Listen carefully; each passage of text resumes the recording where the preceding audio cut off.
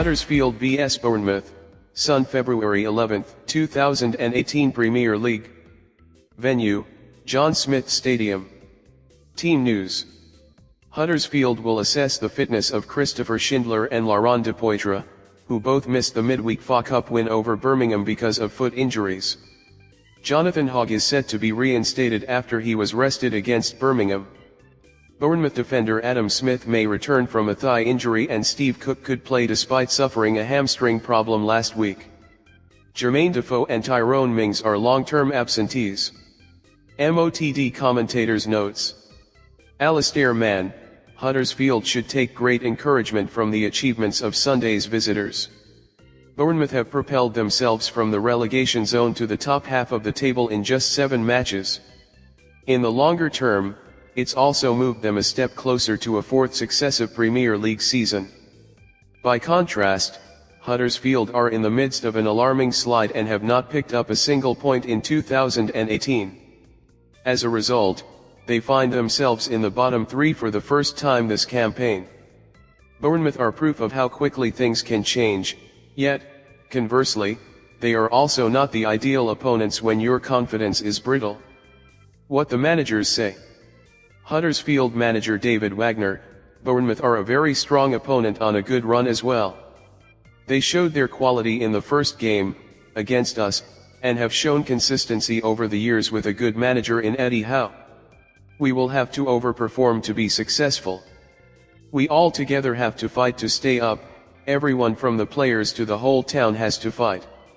We have to stay together, stick together, fight and believe.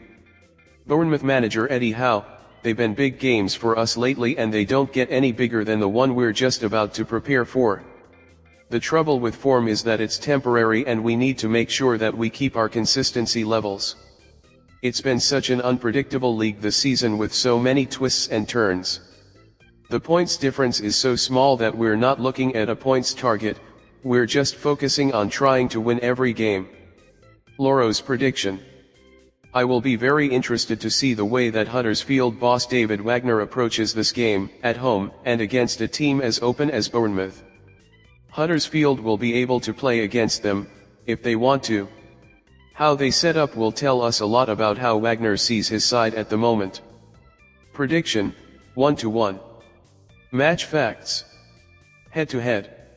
Huddersfield's only victory in their last 11 games against Bournemouth was by 5-1 in the Championship in August 2013. Bournemouth won November's reverse fixture 4-0, with Callum Wilson scoring a hat-trick. Huddersfield Town. Huddersfield have lost their last 5 league matches and conceded 14 goals in the process. They have not lost 6 successive league fixtures since 1992-93, when they were in the 3rd tier.